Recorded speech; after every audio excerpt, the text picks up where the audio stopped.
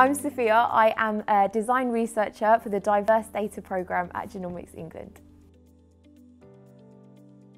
So I actually started at art school in doing a foundation study at Kingston, and I thought my career, I was like, I'm going to be a fine artist, I'm going to work in galleries and I'm going to bring art to the masses. Didn't happen.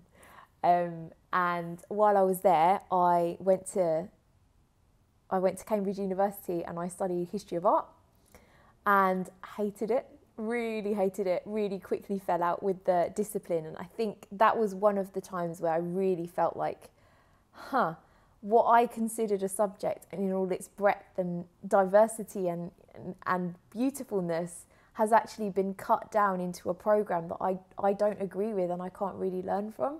So I actually made the decision to quit the course and I ended up studying history and philosophy of science, still at Cambridge. And I did two main modules.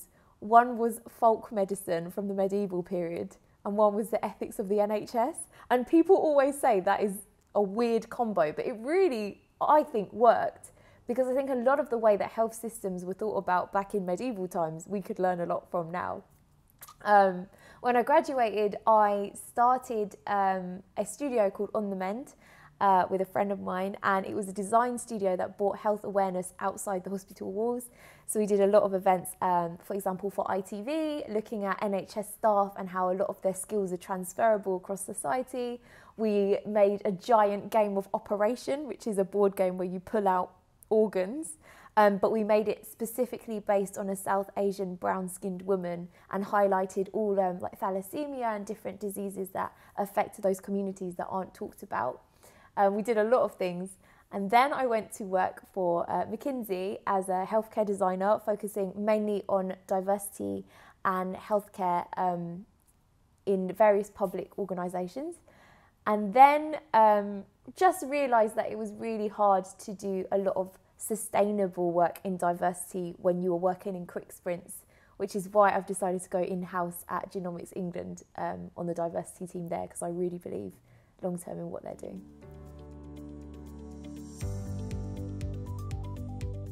I find this quite a tricky question to answer because I very much identify as a woman of colour, but I'm also aware that I have a load of white privilege in that I'm mixed race, I'm part Vietnamese, I'm part English-Irish. And I think that warrants a privilege of maybe being assumed to be white when that is not the case at all. And what that means in a health data context is that a lot of the time I think people become very comfortable expressing very racist and controversial views to me that I know that they wouldn't have said if they knew I was Asian or knew that I was from what I call a minority background.